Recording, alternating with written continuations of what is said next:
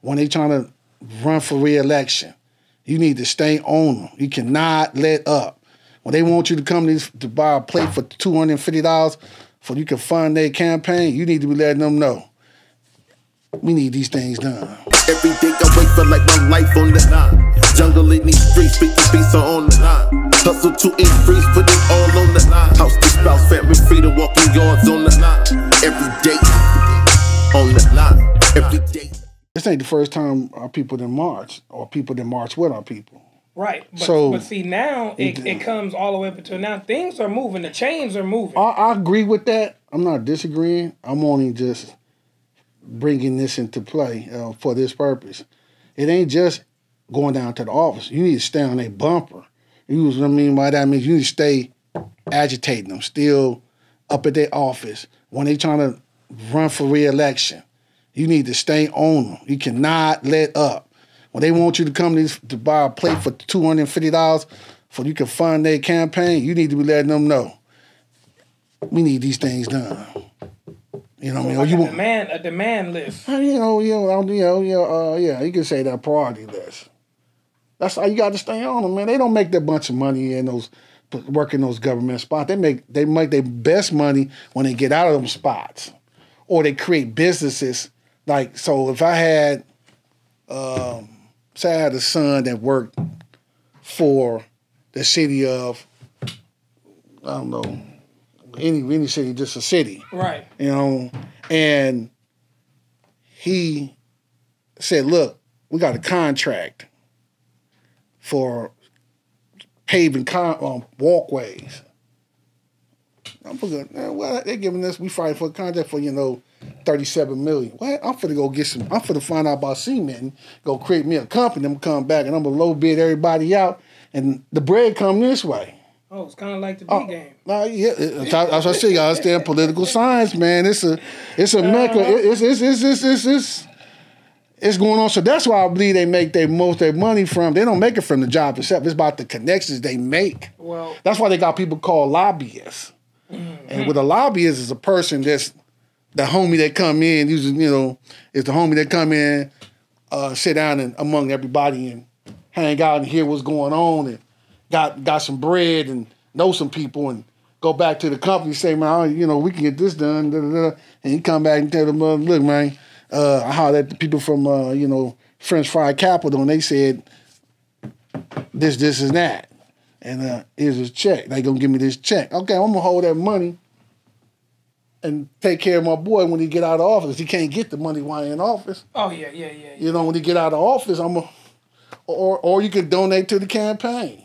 That's why you hear a lot of talking about, when people say, why didn't take that check? Because where the money coming from, they following where the money coming from. Oh, yeah, the paper route. Well, exactly. They following where that money comes from. So that's where they get their bread from. You have a lot of people now who's new to this. You have some people who just started this, and unfortunately, this happened. So how do they bounce back? The small business owners, the communities, how do they bounce back from this? Because this is serious to us, man.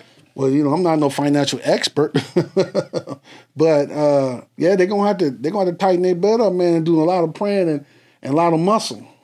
And putting their hustle. They're gonna have to find for them PPEs they got. You're gonna have to get to the bank. You're gonna have to do more than you normally did prior to this.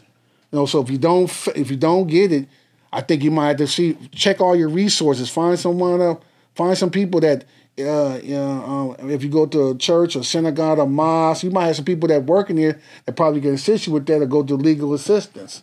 Google up and find your lawyer or find your financial people and see if you can find somebody that can assist you with trying to get these loans. Most of these people that's connected or done they stuff right, they have already contacted some of these people. Then some people just naive to the game that's in business, so they need to make those steps. We need to have a financial advisor come in and explain to us about the resources available for those people that are small businesses. I think the problem is, too, maybe it's a trust issue. Trust issue with who? We, as a community, we don't trust nobody to have our back because we've been shitted on, ran over on for so long. It's like, who do we trust? That's the problem. We have to try to build trust with somebody, but, for us, not just us as blacks, I mean Latinos, people who are under poverty. Yeah.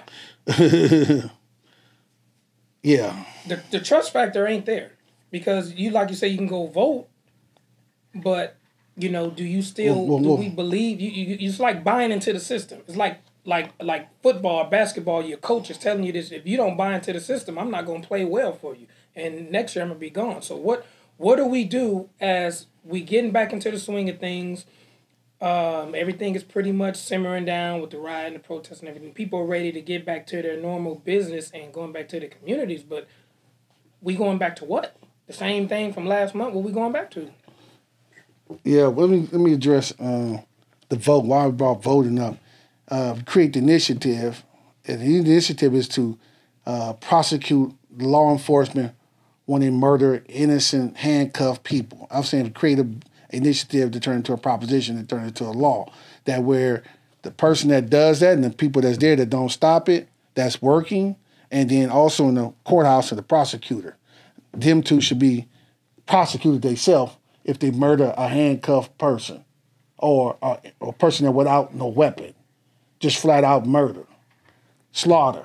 On the same level as a non-law. Well, something. If somebody got a weapon, that's a different thing. I don't want to get into that. I'm only addressing the issue about a person that does not have a weapon, that's handcuffed, and you murder them.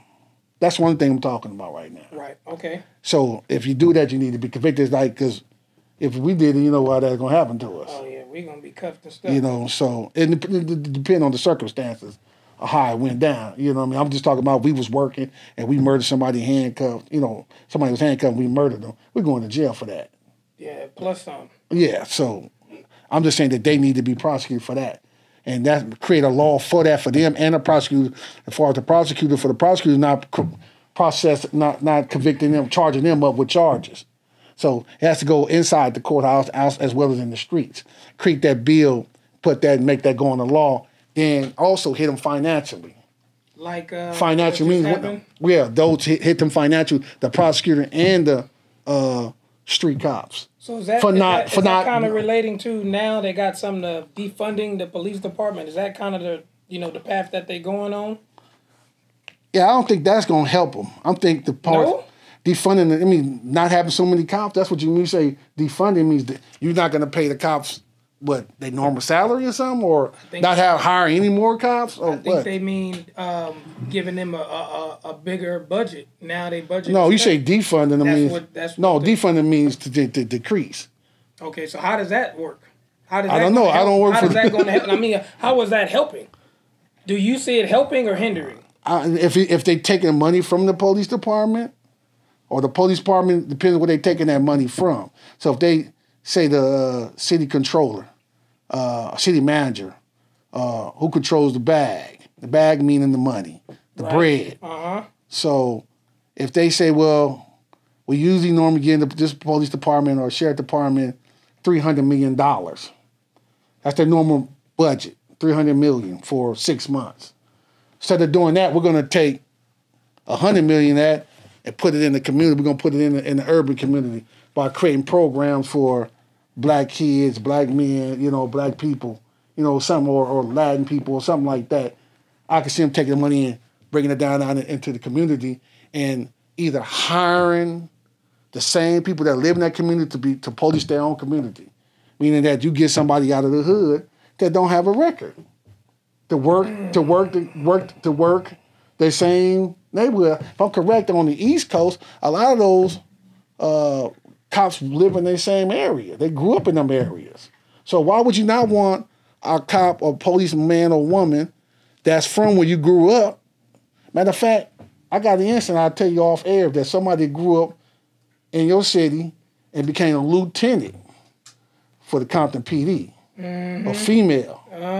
Yeah, I'm going to tell you a real story. He might know who it is, but I'm going to tell you that. But you won't want somebody out your community. You think that'll work?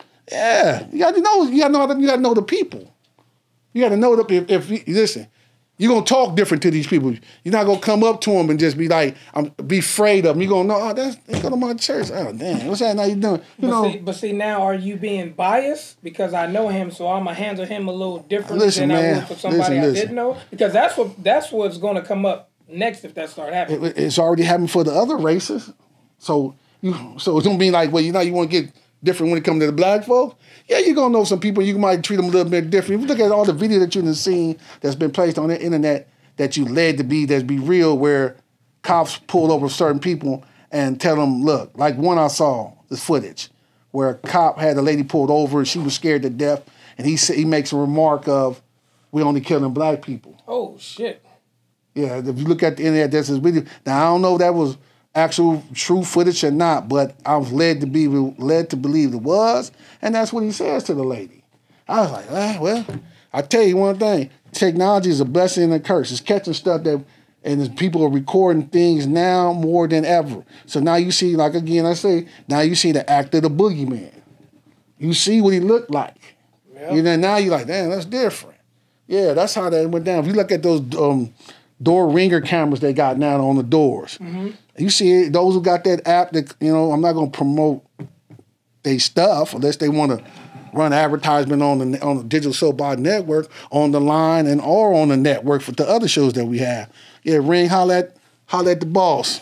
Come down here and we like to advertise the Ring doorbell, but they had those cameras on there. There's other ones as well, but I just brought that one up that sees a lot of people getting their cars broke into. You can tap the app on, look and see, well, I can see who coming. I see them breaking in my car. You know what I mean? You had that footage now. Right. Just like that shit they wear? Oh, yeah, the cameras, body cams on the cops.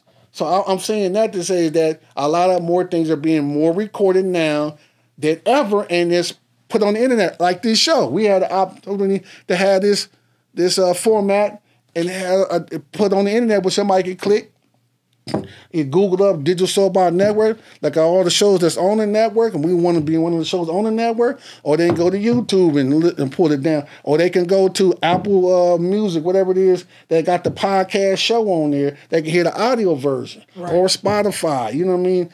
So a lot of things are more accessible now than once before. So now we get this, a lot of people more get to see it. It travels quicker. The rumor goes faster. Like you said something about down south when they had those the riots back then, how they had to endure through all that stuff. As I'm listening to you talk, I'm thinking about my dad. God bless his soul, rest in peace. He's out the country. My uncles from my dad's side, they all from the south.